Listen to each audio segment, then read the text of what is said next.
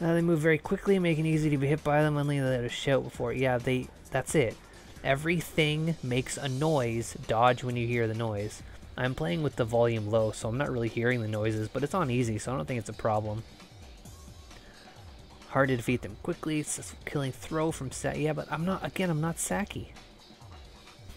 Sometimes they break their guard. It said that there was a beast strategy, but look, when I approach a beast, I just lock on and press the attack button. Okay, it's guard. It's literally, there isn't strategy. Stop pretending there's strategy. It's lock onto thing, approach thing, waggle. If guarding, do the kick. Anyways, I saw the box.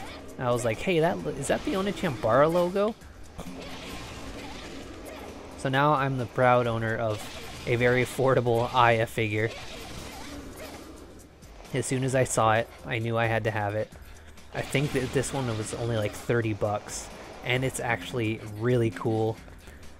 It has like a little bit of a funny story behind it. Of course, we know that these games are sexy on purpose. No actual nudity though, just sexy.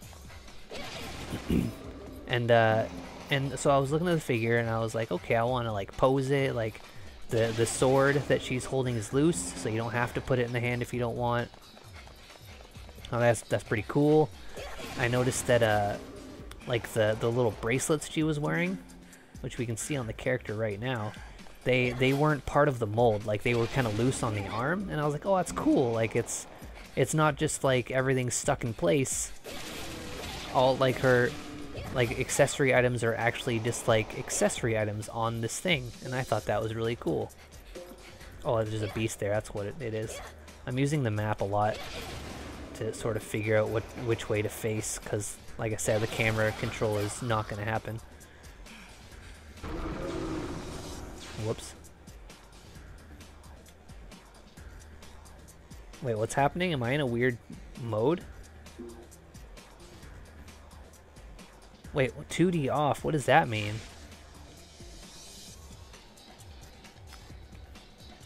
What is this for? Fuck, I don't know. I'm done thinking about it though. So I was like, alright, it's cool, and the scarf that she has, it's actually it's like actually like fluffy. And there's like a wire in it, so you can like bend it to make it look like it's flowing in the wind, or just leave it hanging straight down, or curling, or whatever you want. And I was like, oh man, this figure's so cool. It's got a lot of cool shit. And that's when I noticed that the straps on her top that go across her back, I noticed that those were also not part of the mold. The bikini bottom is part of the mold because it's, you know, it's stuck on there. It's tight to the crotch, so of course that's not movable. But when I noticed that that the top straps were loose on her back, I was like, oh no, are you serious? Is this a thing? And yes, what I'm getting to is you can just straight up take her top off. I can probably post pictures of it in this video because she doesn't have colored nipples. They're just the same color as the model's skin. So it's not really lewd, it's just a bit weird. But yeah, so that little interesting fact. A thing that I was disappointed to discover, because you know I never looked into it, because like I said, I considered myself not really a figures guy, so I never looked into it. Like what's available and stuff. The Hibiki figure I got from Symphogear was like super affordable, and apparently it's like the cheapest one. So I'm like, well, it makes sense that I got it for a good price. It's the cheapest one. They're usually many of dollars, with the exception of like one other one that I don't really care to have because it's just okay looking. But so I looked up Onechanbara figures, and I was disappointed to discover. Can I press a button to do? There it is. I don't know exactly what I was looking at. Yeah, it's nothing. Can I do it as much as I want? Does it not cost a thing when the meter's full?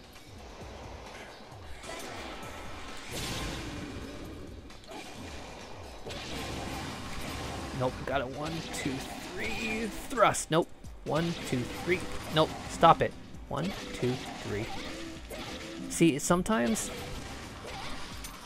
I think it wants me to hold the controller very horizontal when doing the thrust, because it thinks it's a swing any other time.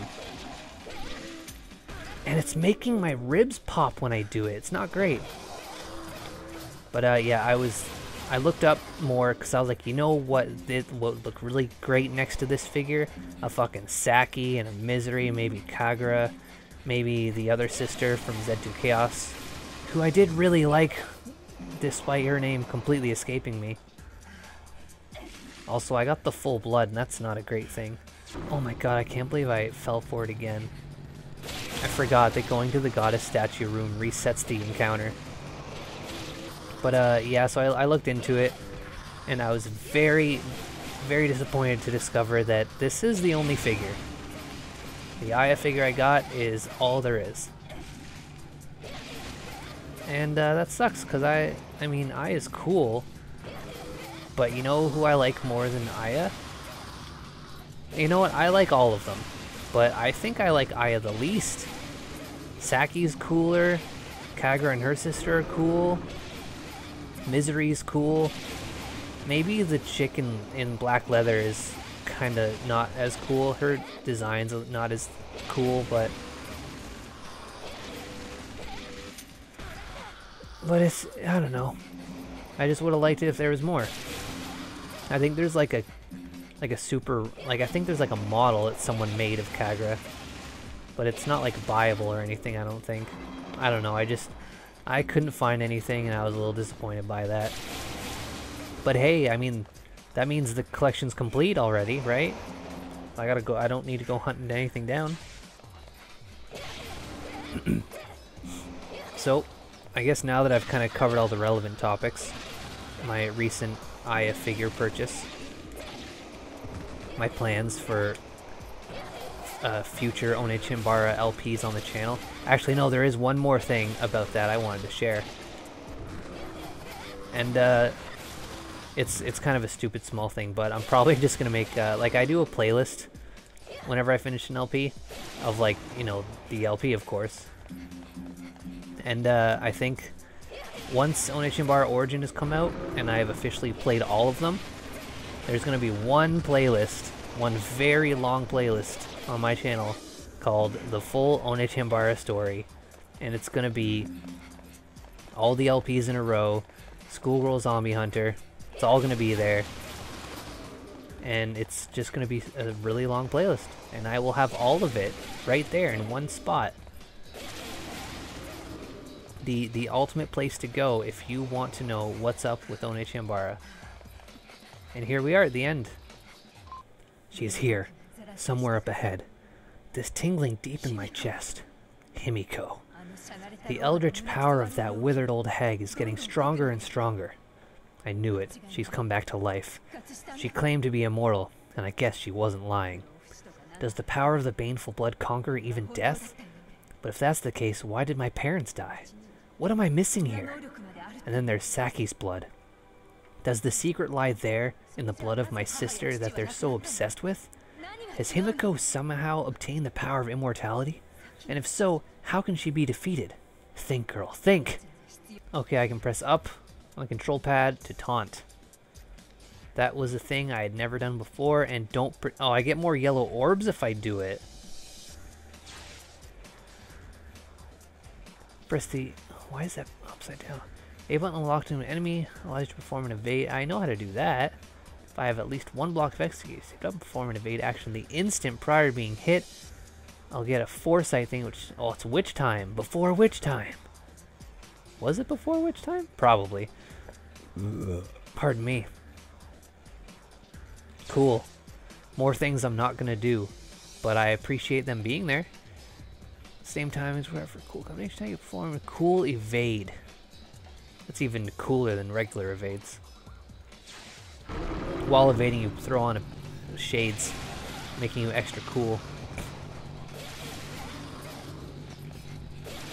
So last time I said that I was recovering from a pelvis injury, and when I was streaming Here They Lie a bit ago, 1, 2, 3, jab. When I was playing Here They Lie, I was sitting and getting a bit sore, and I was it didn't take long before I was like finding positions to lay in and just moving around a bit.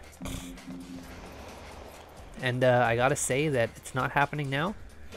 While I'm sitting here, it also helps that I'm sitting somewhere way comfier.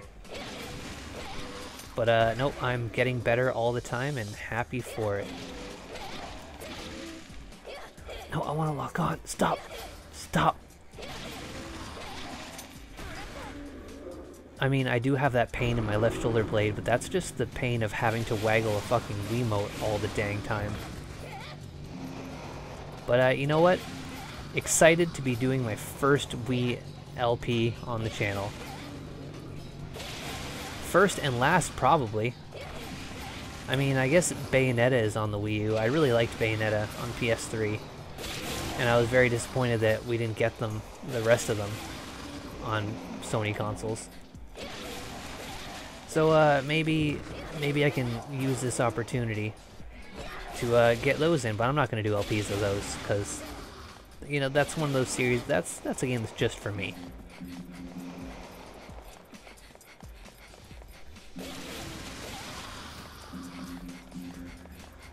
But yeah, so I'm feeling pretty good. My pelvis is getting better all the time. The something that really didn't, like, I still have like a bit of pain in like the socket of my right leg, like where my leg meets my pelvis. It gets a little sore. Sometimes my right leg feels weak and unreliable. Like I could fall. I don't know, it's hard to describe. But what really didn't help was last night my friends and I went to see a movie. Because a friend of ours is visiting from Edmonton, Alberta. So I'm, you know, trying to spend as much time with him as I can. I was supposed to have just 3 shifts this week because after I got this pelvis injury, I was still working like 4 to 5 shifts each week, and I was like, hey, I need time off to recover. Because it was actually, I talked more about it during the Here They Lie thing, but it was really bad. Like, if you've ever had back pain before, it's like that, but it doesn't just go away in a week, and it's fucking terrible, and you're useless and can't do anything. It was really, really bad.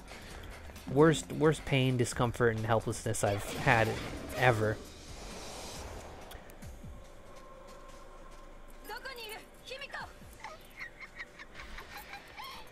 I'd rather not be mistaken for that hag, thank you very much. Misery? But that's impossible. The power I managed to get some of Himiko's blood. It has let me do all sorts of exciting new things. So I thought I'd use this power to finally bring you the death you deserve, Aya.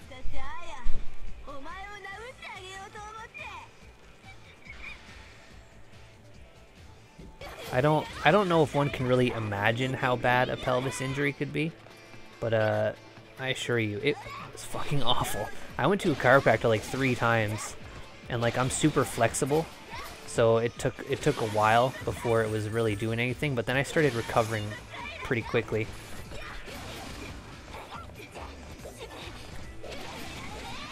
But it was just bad. But you know what, I don't like to think too much about how bad it was, because it's getting a lot better now, and I can't wait till I'm back to 100%.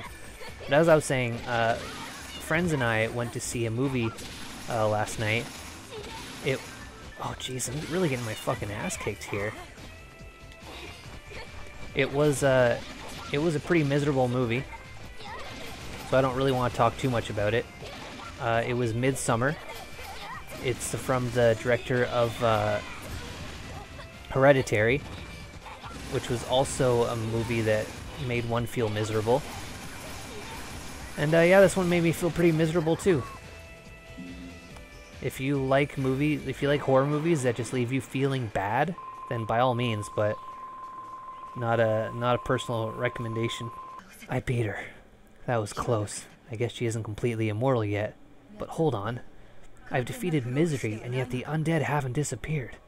So Misery wasn't controlling them? Then who? And why? It's no good. I can't sense the presence of anyone else. It looks like Misery was just another pawn to be cast aside. I wonder what she was fighting for. What meaning could there be in gathering baneful blood? She once told me that I fight because that is the nature of the baneful blood. But does she fight because she wants baneful blood? Or does baneful blood just want to fight? In the end, she may just be another victim of the fate of the baneful blood. Just like me and my sister. Well, you're right. It's a damn good feel-bad movie. Oh, I haven't seen Grave of the Fireflies either. Fuck that. I don't... Because, see, my problem with feel-bad movies is I'm very sensitive. I cry pretty easily when it comes to media. And, like I said, I just like high-energy stuff. I like to feel good. I don't like feeling bummed out. But anyways... murder? This is just... They're just called murders. It's just called murders. Alright, tell me their strategy. They may guard to protect themselves, perform a kick to the out, break their guards, high attack power, and will also attack from a distance using firearms and grenades. They have, yep. Okay, so knock them into the air if I feel like. If you're hit by the first blow of Murder's Knife combination attack, it is very easy to then be hit by all the other blows.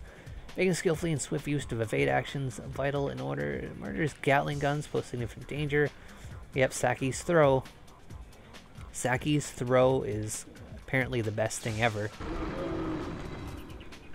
I bet, let's see here. Can I lock on, approach, and swing my sword until it dies?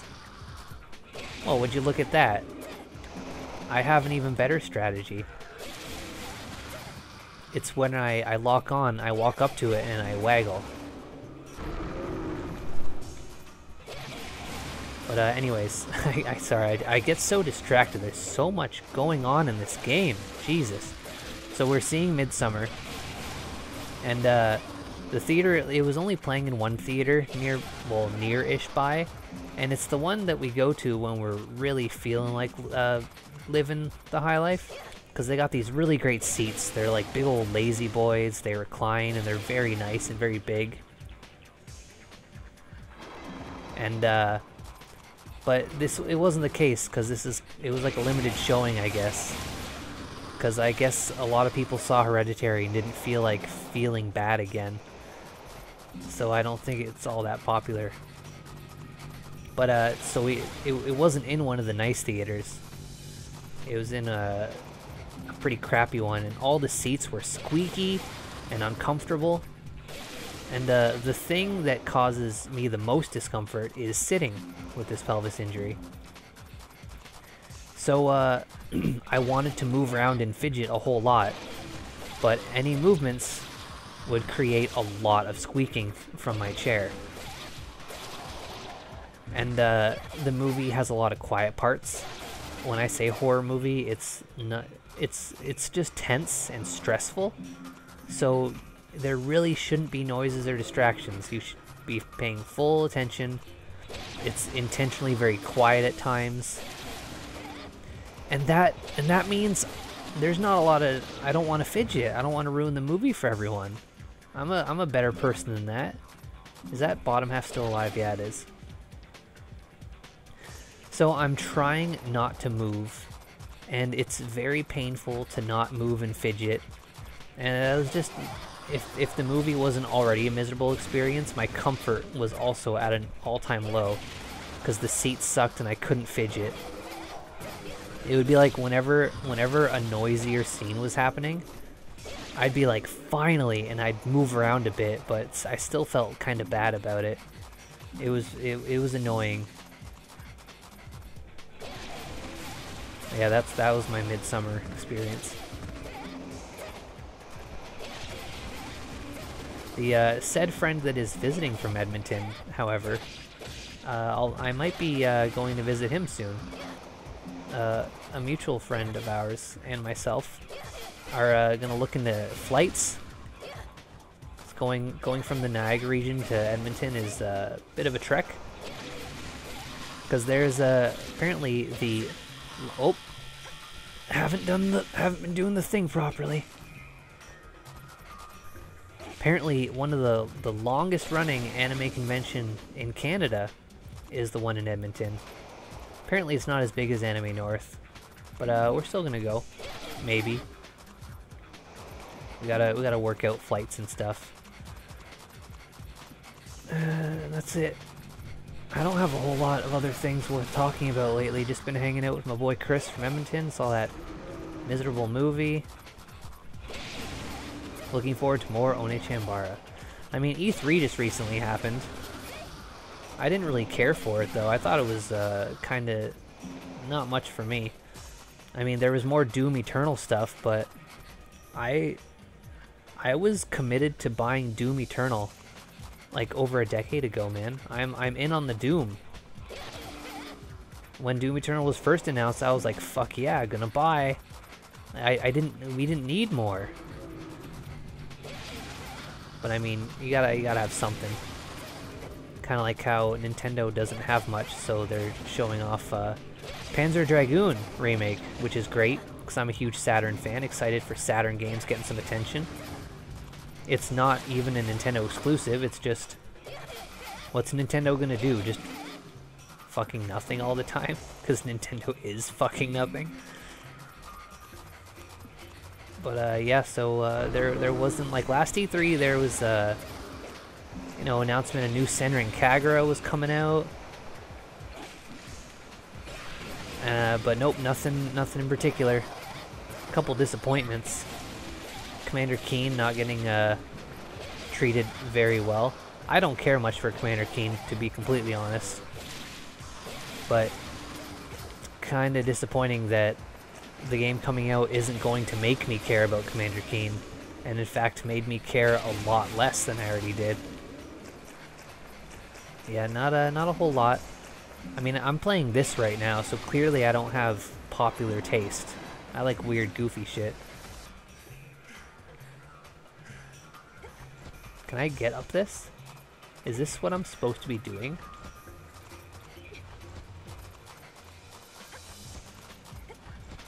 That did not look like how I was supposed to do it. That looked like a bug. But I mean, I looked at the map, and there was only where I started and this way to go, so I don't know. Yeah, I was really hoping that there would be, you know, some mention of Onechanbara Origins at E3. But alas, nothing for me. So it's whatever. No new Senran Kagura. Just a whole lot of nothing. Just, hey, Doom Eternal, it's still coming out. I didn't think it wouldn't.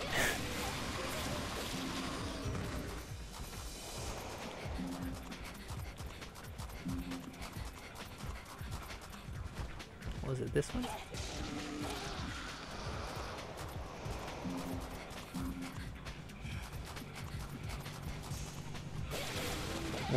One thing that I was really happy to read was one of the first articles that came out in regards to Onechanbara Origins was how's Sony's censorship thing going to affect the game, and the response was like literally not at all, which is great. I'm glad that's not going to cause any problems, because like, Sony, please. When PS5 comes out, if they're still doing their censorship thing, I'm going to celebrate the launch of PS5 by just buying a Switch. Because I mean, Switch is getting Gun Pixies, which was originally on Vita. It has 2 exclusive Senran Kagura games. It's getting like uncensored versions of games that are even coming out here. It's like, I feel like ecchi games, which is clearly in my wheelhouse and kind of one of the couple themes of the channel, is just oh, I gotta get the yellow balls, is just, you know, sometimes they're just not coming out. Like, they're not even giving censored versions to the PS4 anymore. It's just like, nah, the Switch is okay with it. Wait, if I go this way, is it going to reset the encounter? Do I have to go this way? Oh, I guess I didn't get locked in, so it doesn't matter. I'll stop by just to get rid of the blood.